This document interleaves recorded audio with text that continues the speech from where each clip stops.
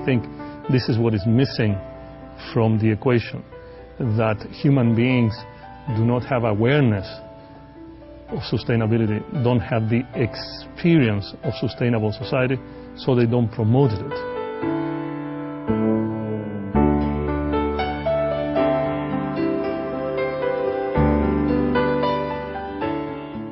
Welcome, generous viewers, to Good People, Good Works.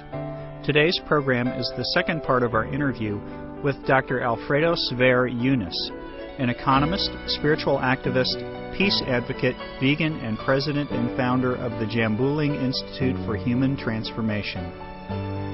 Alfredo Sfeir-Younis holds a PhD in environmental economics from the University of Wisconsin, USA. During his 29 years at the World Bank, he held several key positions, including serving as its principal spokesperson at the United Nations, the World Trade Organization, and other international forums. Issues he focused on while at this non-governmental organization included environmental protection, human rights, constructive economic development by applying principles of spirituality and ethics, and other issues. Dr. Sfeir-Younis also recently published 2 important books, Another Meaning of Enlightenment and 10 Spiritual Laws to Heal the World.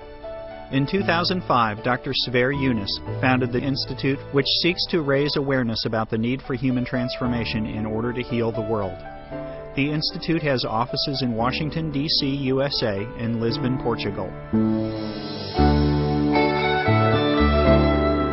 The Zambuling Institute for Human Transformation essentially is defined by its own title. Zambuling means world.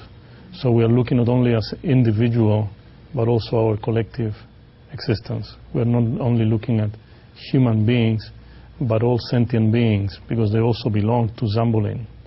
We are not only looking at beings, but also nature, that is also a being, that also belongs to Zambuling. Human transformation, we have made central to us to look at issues of why people do what they do, and what are the main foundations of this transformation. We began with a major emphasis on human rights and responsibilities. It's not only rights, but who is responsible to execute this right, to respect this right, to implement this right. The Institute seeks to enhance the human condition through such programs as Silent Meditation for World Peace, where participants experience self-realization and transformation.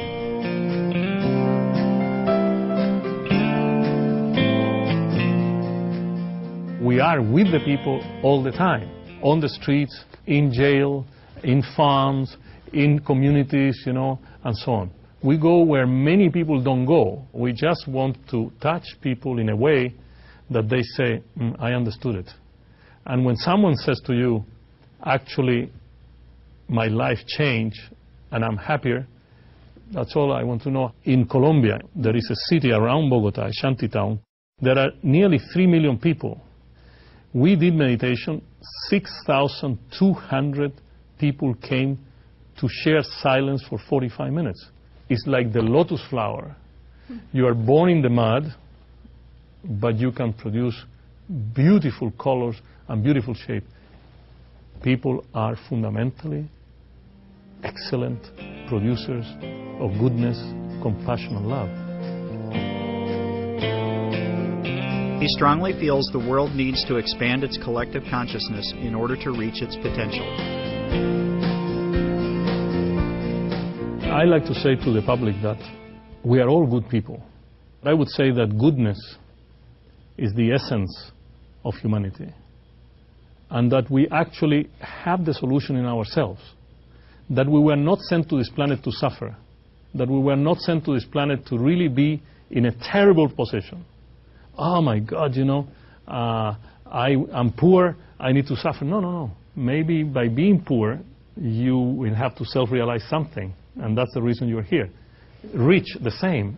Don't feel like you are, in your own little hole. No, we are all part of the same nature. So our future destiny lies in collective transformation.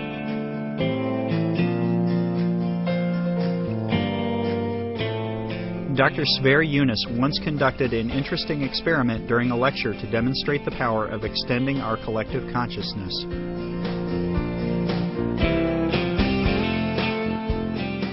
I did an experience in a seminar. I had 200 people. I had a basket with 200 coins of €1 each. I distributed the coin to each person and I asked the question, can you live with €1 a day? A lady stood up and said, with €1 I cannot do anything. And then people began to get enraged. Nah, this is ridiculous, we cannot live with €1 a day, this is crazy. I said, okay, give me all the euros back. So they put all the 200 euros back in this basket. And I said, can we live with 200 euros a day together? And someone said, yeah, we could. 200 euros is, 7 days a week, 1,400 euros. Yeah, we could make it. With the first few, we'll buy a bag of potatoes. With the second few, we'll buy rice. So the essence is create the condition for expanding and really deepening on collective consciousness. So why didn't you answer, we could live collectively? Why don't you share your euro? The first reaction was, no way. My euro. Nobody went around and said, let's get together with 2 euros, maybe we can do it. With 4 euros, we can do it. That's the issue of collective reality of humanity.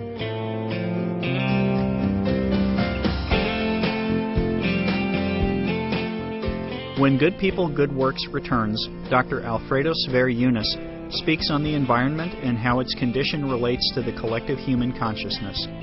Please stay tuned to Supreme Master Television.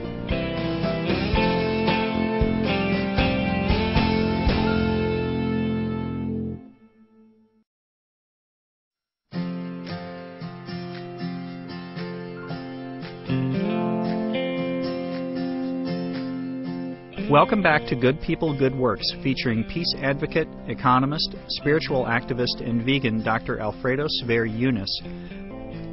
Dr. Sfeir-Younis is very much concerned with the state of our environment and feels elevating humanity's level of awareness is the key to rehabilitating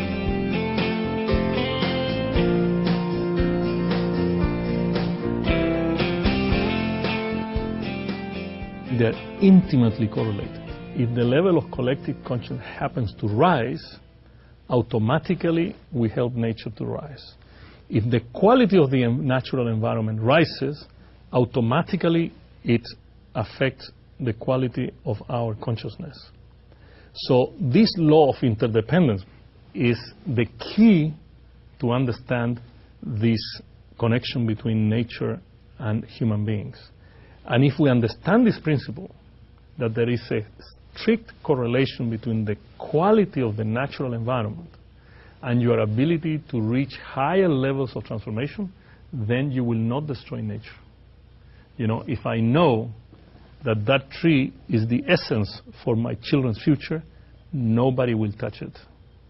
Now, we need to create educational systems that heightens interdependence and not independence. So these are very practical things we were promoting, and there are books, there are ways to change the education system, to change the health system for natural and complementary medicine.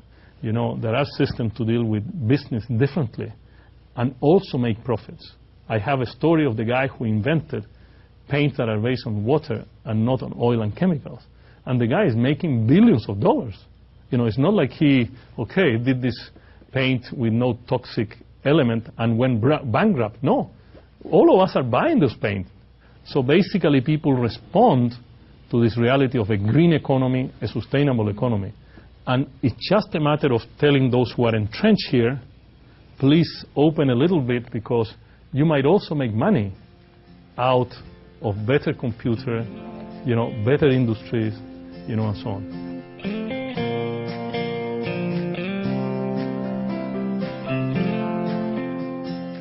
Climate change is the #1 threat to the continued existence of all life on Earth.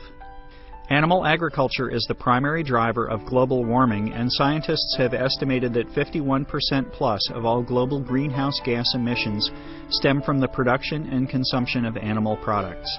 Grain currently fed to livestock is enough to feed 2 billion people, an amount that could end world hunger permanently. More than 1/3 of the world's cereal and over 90% of soya harvest are used as animal feed.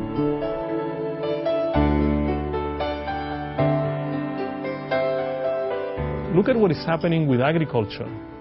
The largest majority of the grain produced in the world is for animal feed, not for people. I am a strict vegetarian.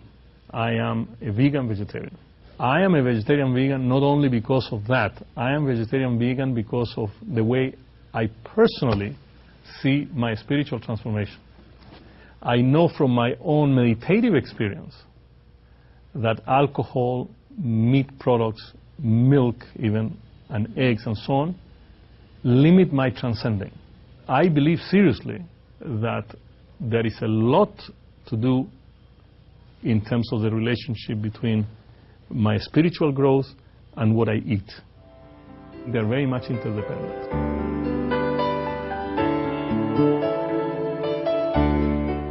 Dr. Sfeir-Younis next shares how the Japanese people benefited from the vegetarian diet during the first half of the 20th century.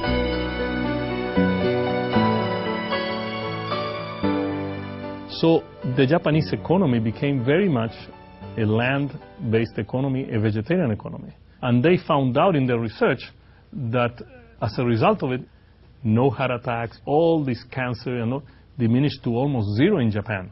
So they realized that this type of food intake had a major positive impact on the people. It's clear that a vegetarian path, it's very powerful, it's very important.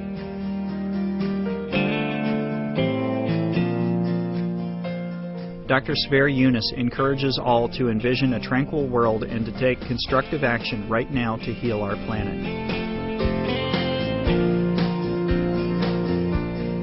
Don't worry whether he or she is going to do the same. You do it. You have the power of change. The change is inside yourself. If there is anything we are sure of, is that we have to change. Don't stay, rigid. Don't stay put. Don't stay immobile.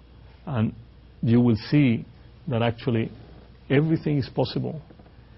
I don't want the historians to write about us and say, this was a generation that was not willing to actually make a difference in the world. Let's do it, and let's do it now.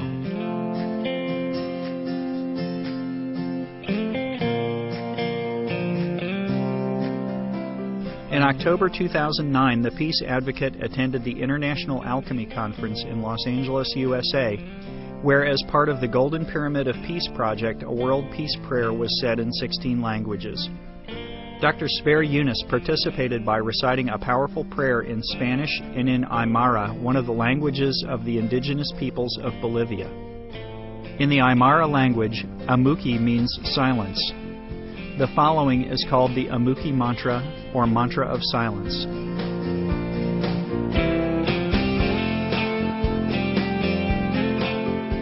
Om Amuki, Amuki, Amuki, Om.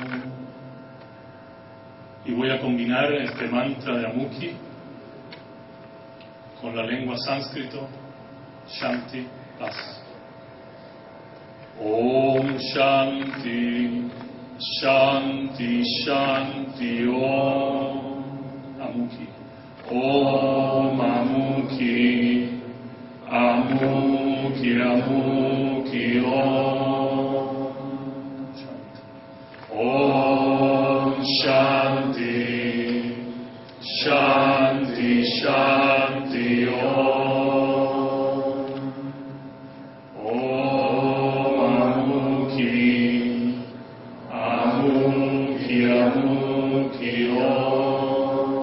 Last time.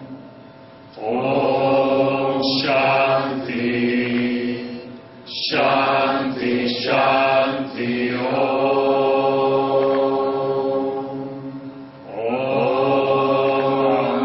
Amuki, Amuki, Amuki, Om. Que la paz reine en la tierra.